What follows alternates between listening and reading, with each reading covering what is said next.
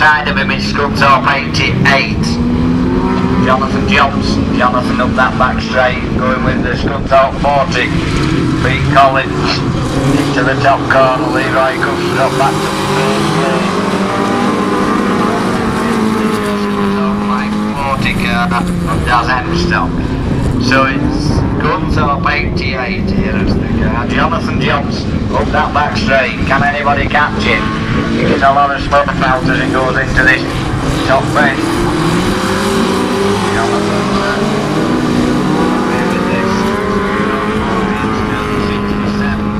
Two cars that's in hot pursuit. Leroy Cuff just going through on the inside. Leroy in that turn 67.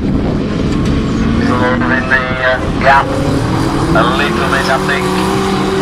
Way to go in, I'm going to catch you.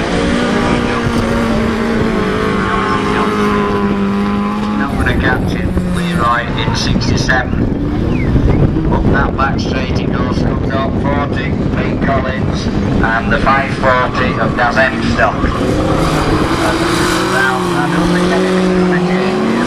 Scunthorpe 88 completed that trap. Leroy Cuff in 67, and 40 is Pete Collins, and the 540 is Scunthorpe 540 Das M-stop. One lap to go as he passes the big guys.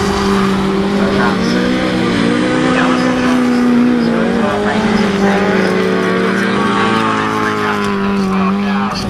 fast cars, but they're really spread out. There's no pressure on anybody really. And as they come round this time, it's Scunthorpe 88 is going to take this win for Joe Johnson. And rather pleased that that is Leroy Cuff in 67.